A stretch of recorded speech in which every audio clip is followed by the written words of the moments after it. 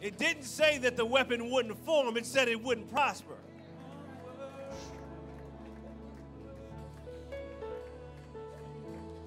Many of us have seen the weapon form. But I decree on this day it shall not prosper.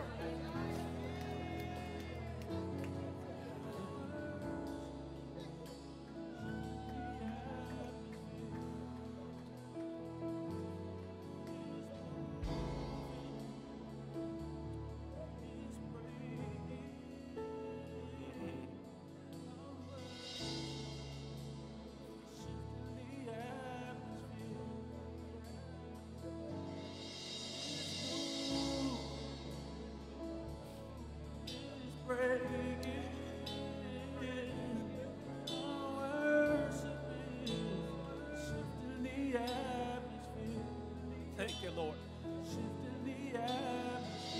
Thank you, Lord.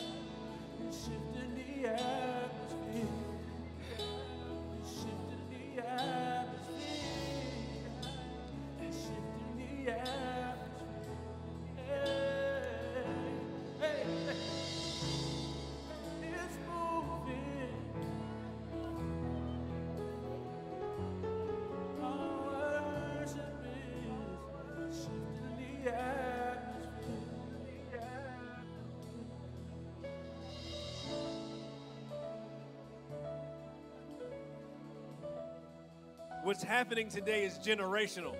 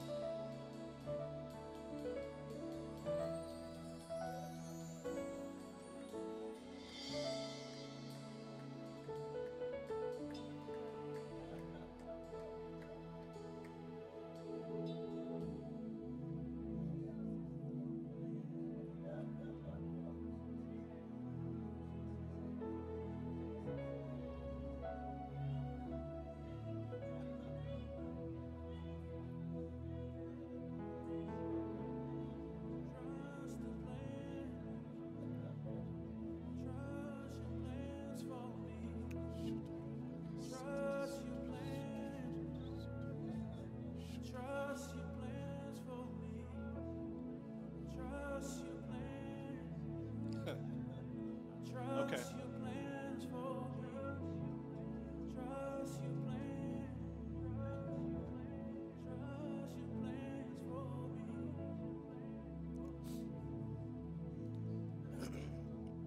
So we were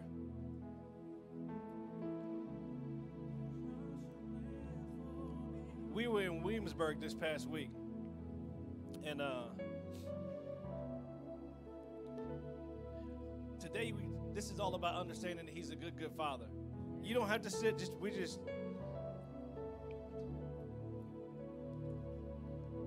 But we went to Target, my dad and my son and I, because whenever I go to the store, my son jumps up. He wants to go to the store. So we go into the store, and we're there to get groceries, just to get groceries. And my son looks up as soon as we walk in the door. He's like, "Can I get a surprise?"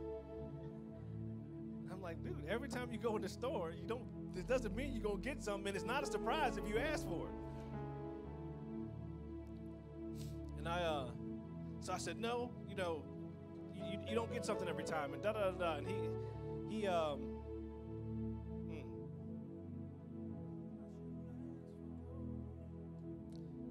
he handled it well. He's okay. So we walk around the store. He does good. The whole time he's handled it well. And after we got the groceries in, and we're on our way out. And this whole time he's holding, he's under my arm. And he grabbed my wrist like this and looked up at me and said, "Daddy, do you think maybe I could get a surprise?"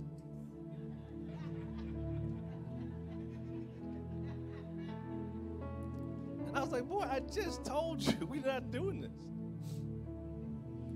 And I said, "Well, I'll tell you what, let's walk over and let's look to see something we may get later." So we walked over there.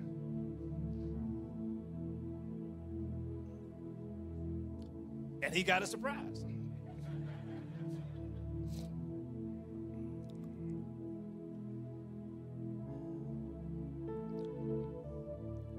see, as kingdom citizens, sons of the Most High God, what you have to realize is the things that we desire to do for our children, God desires to do for us.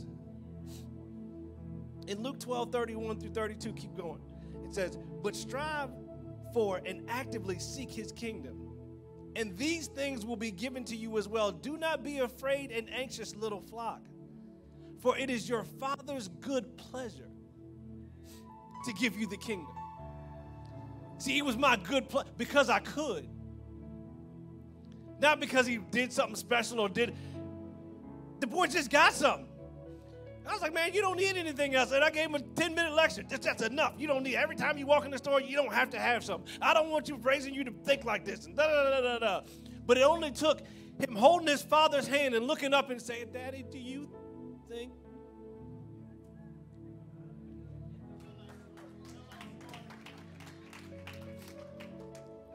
See, in the church, we are too easy. We easily identify with being, I'm a citizen of heaven. I'm a citizen. You are a citizen, but in order to be a citizen, you've got to be a son and a daughter. I'm a citizen of the United States, which means I got some rights. I can vote. I can do all kinds of stuff, drive a car, buy and sell. I can do all that. That's fine. We've got an army, a navy, and they protect us as citizens. And even if I go out of the country, it's something was to happen to me, I got an embassy I can go to, and my country will come to protect its citizen. But I want y'all to know Joe Biden's kids are walking in something a little bit different than just what a citizen has. There's a protective detail that surrounds them. They go before them to make sure where they're going is safe. They go after them to make sure nobody's following. They've got hosts with them to make sure they have whatever they need. See, they're operating above just being a citizen.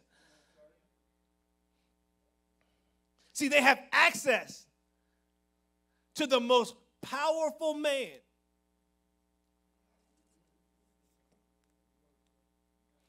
They have access to the world's secrets, even though they probably shouldn't.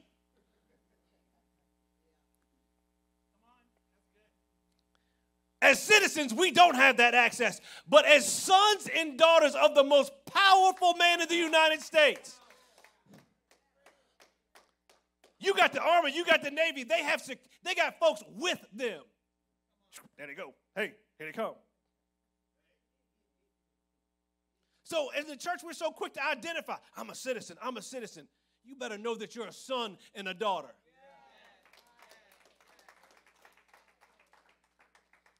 Because there are moments like this where you just need to look up and say, Dad, you think maybe?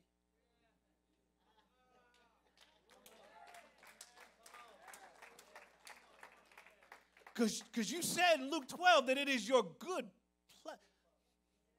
It's your good pleasure. You desire, you want. I'm not asking you for something you don't want to do. You want to give it to me. See, we talk about that in a democracy, but we don't function in a democracy. The United States does. We come from a kingdom where there's no Senate, nobody's voting him in, nobody's voting him out. I don't have to take something and put it before Congress or the Senate. It's whatever the king says. Whether you like it or don't like it, you don't get a vote. All that to be said is what? So when you go and you look up at Daddy and say, well, Dad, well, maybe you think. It doesn't matter if somebody said, well, I asked and it didn't happen for me. It don't matter well, they don't deserve that. They shouldn't have that. I know that, blah, blah, blah. It doesn't matter. It is the Father's good pleasure. But if you're walking around only like a citizen, like all you can do is vote and drive cars, and you won't ever sit on his lap and just say, well, Dad, I know you don't have to. But could you? Would you? I'm going to worship you anyway. because you've been so good to me. But Lord, there are some things on my heart that I'd like to do.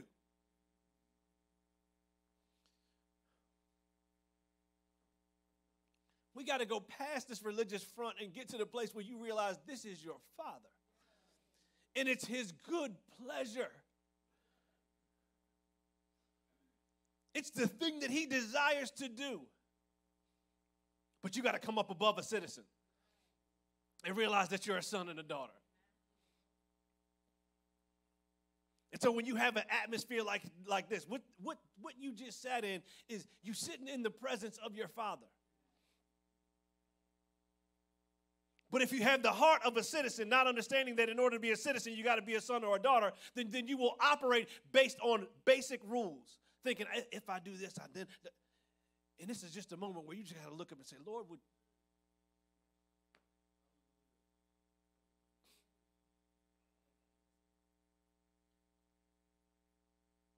There's a whole bunch of stuff in the kingdom that you just can't work for. And y'all got to hear what I'm saying. Ask and it shall be given. But if you have to ask from the position of knowing who you are. You're not just a servant. You're not just a citizen. You are a son and a daughter with a Father whose good pleasure. Not your good pleasure. It's his good pleasure to give you the kingdom.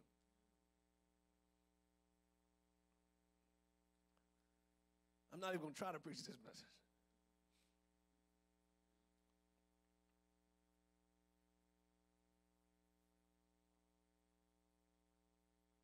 But as your Father in heaven, what he's looking for are sons and daughters. We are quick to be citizens, but he's looking for sons and daughters. Think about when you're around your parents. Every time you're around your parents, it can't just be all, gimme, gimme, gimme, gimme, gimme. It can't just be all about, I'm trying to do all these things to impress you. You're my child. You can just chill. We can just hang out. I just want to be in your, I just want to hang around with you. We make this thing and he just wants to be with you and you with him. There's a time to ask. Absolutely. I'm all for it. There's a time to serve. But there's time where he just wants to be with you. Just hanging out.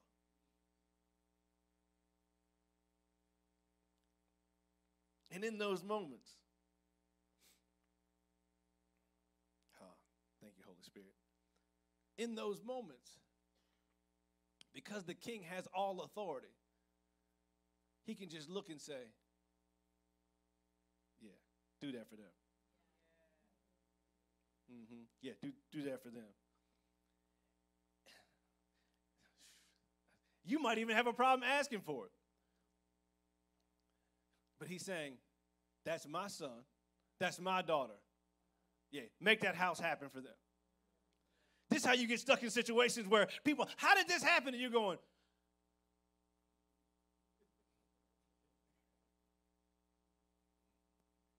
because I'm a son. What do you mean you're a son? Who?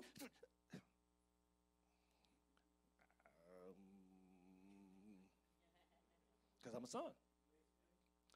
Because my daddy is just that good.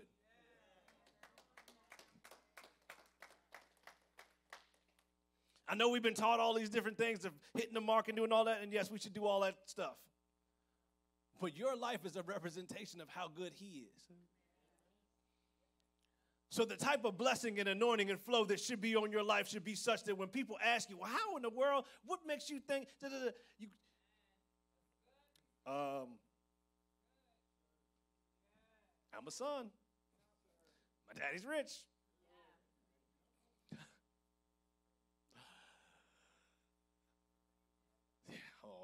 So I'm gonna hit you with Mario's. So miss me with the fake humble.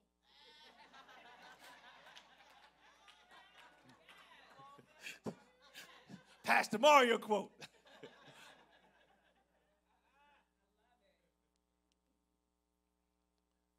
Even to the point when we talk about, well, I don't deserve it. You're who, son? oh, you deserve it. Now, you may not deserve it for what you've done, but you deserve it for what he has done. All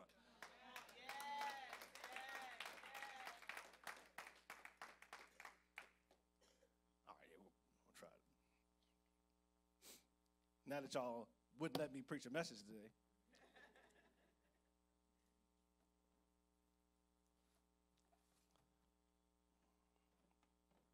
We'll talk a little bit about what this thing looks like, sonship.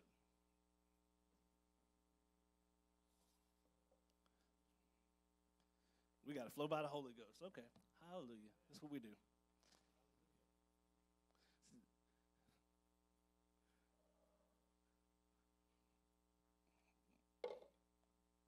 Thank you.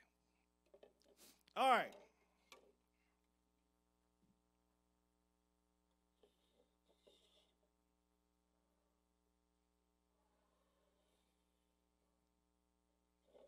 Here's your mom.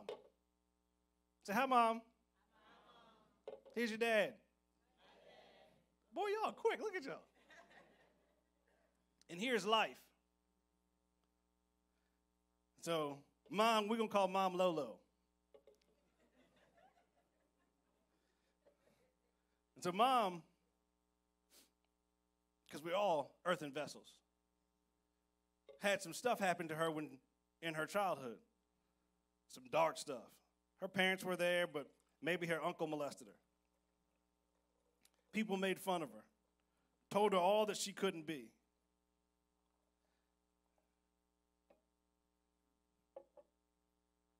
And so Mom is an earthen vessel, and she's walking around dark and unfulfilled.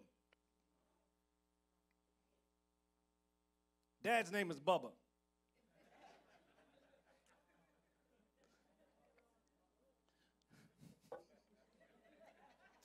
I thought y'all was in the spirit. And so Bubba didn't have a dad. So Bubba was mad. He had to start working early in life and had to help take care of the house. So Bubba spent his life getting angry. Two earthen vessels. Life has dumped what life had to offer into them. And now one night, they downtown in Richmond.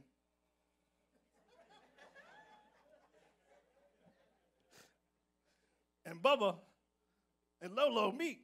Hey. And they get married first.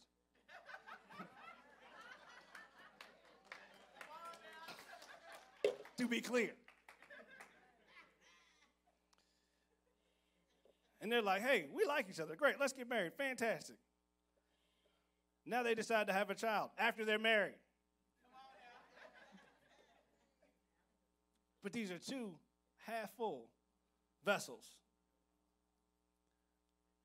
full of things that don't necessarily look too pure, but they're doing the best they can. And so now they come together, and they make, what's the son's name? Then they make Lil Bubba. And so Mom pours all that she can pour into Lil Bubba. But she got to save a little bit for herself. And Dad pours all he can pour. He got to save a little bit for himself. And so now here you are, Lil Bubba. Still half empty. Still filled with toxins. But your parents gave you all that they could give you. The Bible talks that you have to be born again.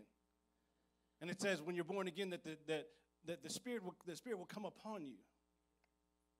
And we are to be filled with His Spirit. See, this is why in life you can't necessarily blame your parents because they gave you all that they had to give. And everybody started half empty because there's a part of you that can only be filled by the Spirit of God. But our problem is we'll go through and we'll try to fill this space with all kinds of, we'll fill it with women, we'll fill it with food, we'll fill it with TV, we'll fill it with drugs. We'll fill it with whatever we think we can fill it with. But it still won't make you full. And while people will deal with you, this doesn't look like an appetizing drink. But then it says the Spirit will come upon you, overtake you. It would fill you. You get saved. Get filled with the Holy Spirit. Oh, now you're full. Hallelujah. But it's still some stuff in there. And so just like the experience we just had, you just keep on saying, Lord, fill me. Come on. Just fill me, Lord. Keep on filling me, Lord. Give me your goodness. Tell me who I am, God. Lord, I just thank you for all that you've done in my life and all that you're doing. And see these Ta'oraboko say that, Lord, I just thank you so much, Lord. And see, all of a sudden, those toxins get washed out. You got a cup that's full. And so the source, the Father who is filling you, you can't tell the difference between the source and little Bubba. So what Jesus said is, if you've seen me, you've seen the Father. How could he say that? Because he'd been filled with Holy Spirit till he overflowed, and it just flushed everything out. And now you can't tell the difference between the source itself and the source is unlimited. And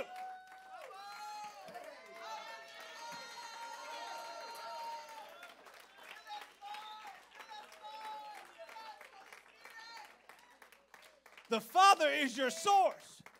We all started with some toxins. We all started with some junk. But what you want to do, fill me, Lord. Fill me, Lord. Keep on filling me, God. Flush me, Lord. And if impurities happen to show up again, all it needs to happen, just give me some more. This never, ever, I don't care if you're 180 and you've read the Bible 50,000 times. Keep getting filled.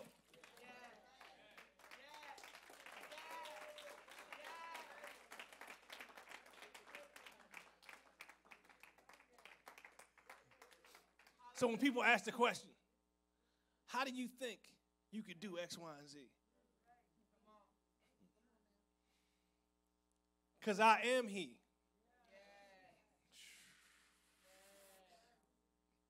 He is my source. He is on the inside of me. Christ in the hope of glory. He's in you.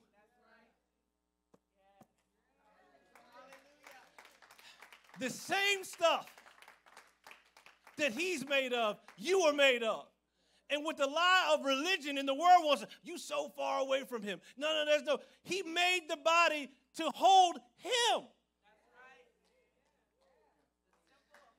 We call this a sanctuary, but this ain't the sanctuary. This is a building that is a worship center. I in the sanctuary.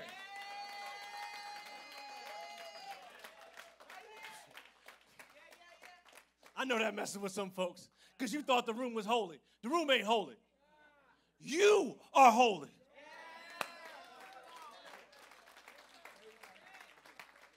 So Jesus paid the price so that you could be filled again like Adam was once. With the same stuff as your father. And he has prepared a sanctuary and you are it. Now, as a son and a daughter, in order to be a son and daughter means you got to have the DNA. And see, it talks about the Holy Spirit coming upon you twice, more than twice. But these two times I call out. The first time was when he was talking to Mary. He said, okay, hold on. The Holy Spirit will come upon you, and then you shall have a child. Then again, it says it again in Acts. The Holy Spirit will come. Wait here until the Holy Spirit comes upon you. The Holy Spirit has come upon you. Once you've given your life to Christ and declared him as Lord and Savior, now be filled with the Holy Spirit so you can miss me with the fake humble. No. I'm guilty of it too. I mean, this ain't just, people ask, I try to get some, I don't know. God is good. No, I'm bad. No.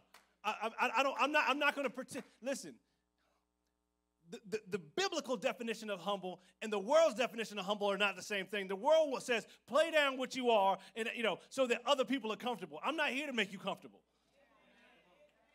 The Bible definition says, I am all that he says that I am. So I'm not going to pretend that I'm not. Now, I'm not going to go and gloat about something that I'm not, but if he says I'm the head and not the tail, I'm never going to agree with you that I'm the tail. If he called me to do whatever he said about me is the truth. So what did God say about you? Stop playing that thing down. You're doing a disservice to your Father who has filled you, and now you're trying to act like you ain't all that. No, I'm that person. What is it that you need? Because my Father in heaven loves you enough that he filled me so that I can help you in whatever it is that you got going on. So we're going to have humility in this ministry.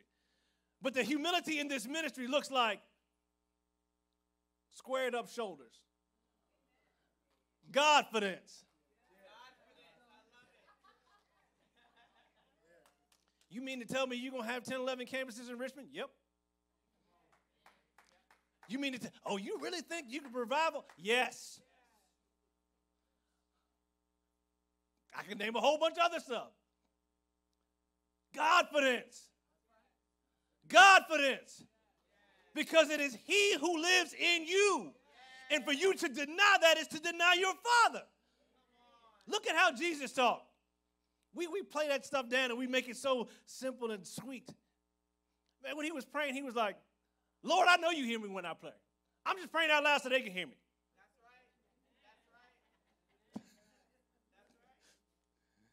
That's right. That's right. And God was saying, miss me with that fake humble. I just need your confidence to get built up because you need to know that you are a son and a daughter of the living God. Religion will let you be a citizen. But the kingdom ensures that you are a son and a daughter who has more than just rights. You have a relationship with the one who creates the rights.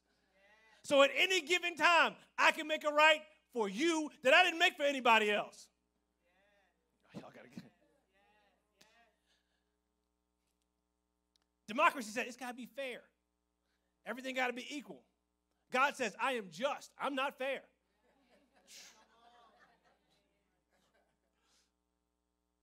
Why you give him a 10,000 square foot house? Because I wanted to. The parable of the 11th hour worker. All these guys worked all this time, and then at the very last minute, these other guys show up and they got paid the same. They're like, hey, man, it ain't none of your business. So stop looking at your life, comparing your life to other stuff. As a son of God, as a daughter of God, all the king has to do is look and says, yeah, I'm going to bless my daughter. It doesn't have to make sense to anybody else. It ain't even got to make sense to you. But you got to realize who you are so that you can receive the blessing that he has for you. So we're not going to operate anymore just like sons, just like citizens. Because we missed the fact that being in the kingdom, in order to be a citizen, you got to be a son or a daughter. This is a family.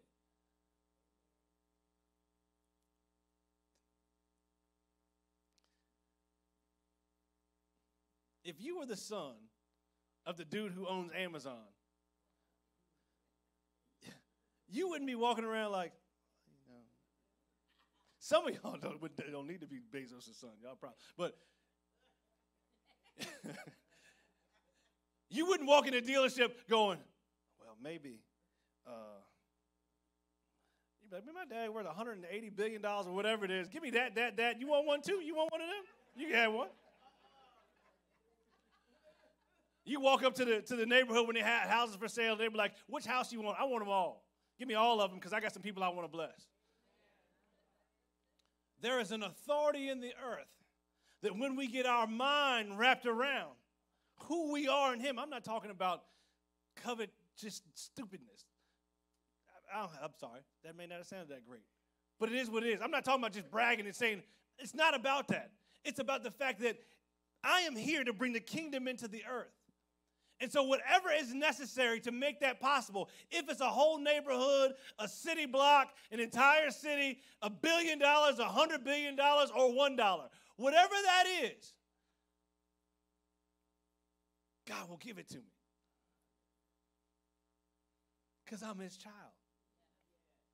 And he seeks to acquire, to adopt all of his children, and he's going to use his children to go help adopt the rest of his children.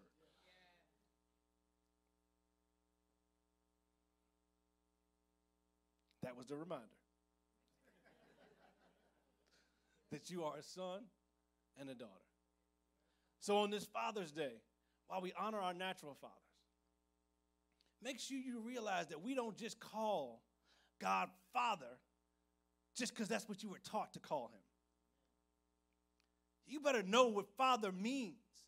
It means you are my source, my maintainer, my provider. You are my everything.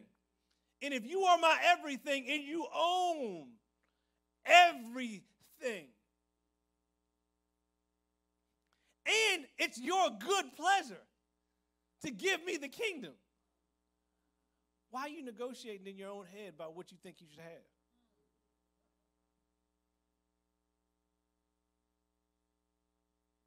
It is your inheritance. Now, I'm talking about a heart that stayed on him now. I'm not talking about just walking around trying to get stuff so other people think you're special. I'm talking about a heart that stayed on him and that the desires of your actual heart come to pass. And in so doing, the kingdom is made manifest, and you show the goodness of your Father.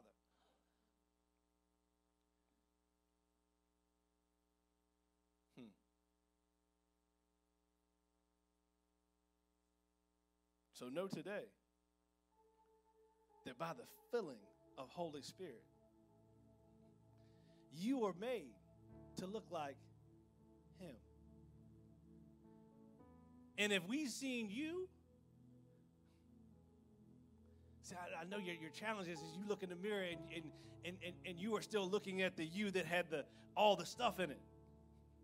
But that fresh flow from the river of Holy Spirit has filled you and has washed you clean. So if we've seen you, we've seen the Father. And the works that you saw him do, you shall do also. But you've got to remember that you're a son and a daughter. So, Father, I thank you right now for not just information, but revelation that comes with demonstration. That we are sons and daughters of the Most High God. That we are the children of the great I am. And for anyone who doesn't know, I am means exactly that. I am ... Whatever it is that you need. We are the descendants. We are the DNA possessors of the King of Kings. And therefore, there is absolutely no limit to what God will do for us and through us. We bind up the enemy and his lies of lack. And we loose the DNA of heaven to lead, guide, and direct us into all of your promises and to wholeness. In the name of Jesus.